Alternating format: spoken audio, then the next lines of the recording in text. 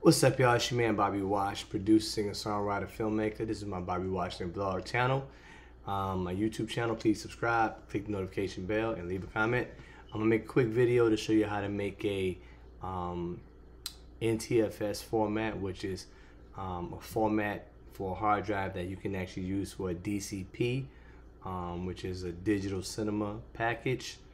Something that you can use to play your film, indie film or feature film or short film in a cinema, in a theater, on their projector, so they can ingest the file into it. So there's a certain way to do that. You need these two programs. One is called DCP-O-Matic, and it's free. If you go to Google, type in DCP-O-Matic, and then you want the NTFS for Mac from Paragon, P-A-R-A-G-O-N, P-A-R-A-G-O-N. I'll put the links below. But yeah, so first thing you want to do is download those two softwares. You can get a trial for the Paragon for 10 days. If you like it, you can keep it after that. But you want to first run both softwares, install them completely, and then you want to make sure that you have the NTFS software loaded. That way you can actually write to it on your Mac, because most Macs can't record to NTFS. They only record to exFAT and Mac Journal. But with this software, NTFS to Mac, it lets it read pretty much a PC drive, and in return you'll be able to put your movie, even if it's a Linux format, it'll play NTFS. Alright, so let's do it. So open up the DCP software first. Alright, let's do that first. DCP-O-Matic. Alright, here's the software. Then you want to first open up a new. Then you want to save it to that NTFS drive. So you want to find it over here, which is right here. Open it, boom. Then I want to name the file. I'm going to just name this 7 Roses Test. This is my new film. It's not complete yet, but we're going to use just one clip from it. And you want to simply add a file here. Add a file, which would be a movie file that you rendered from Premiere Pro or DaVinci or whatever you use. And you bring it in here. Once you bring it in here, you come down to the bottom. You don't touch anything on this front page. On the content, you have content, you have DCP here.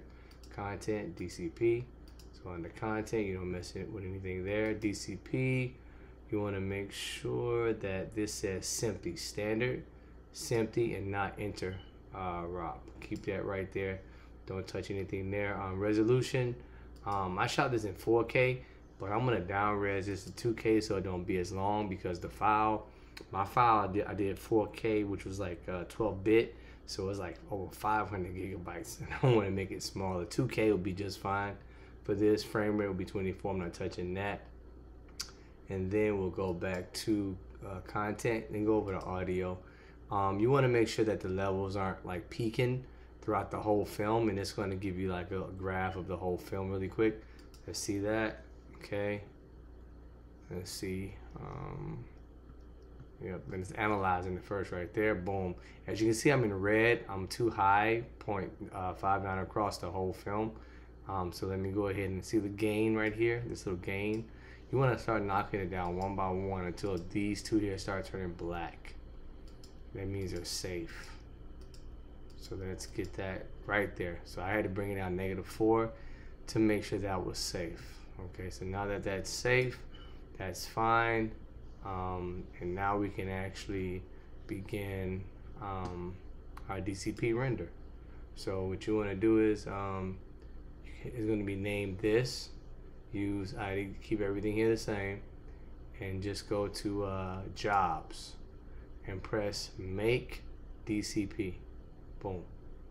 Once you do that, you're going to read this. Just press make DCP once again. Once you do that, it's going to start making the DCP.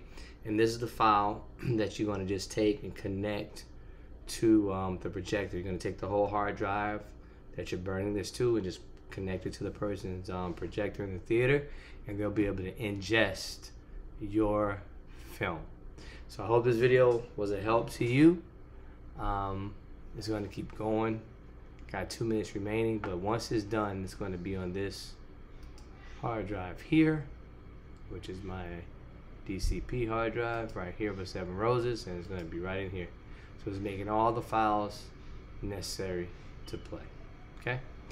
All right. So I hope that was good for you guys, and hey, that's what it is. I believe the 7 Roses test name. Yeah, that's the folder. Okay, that's fine.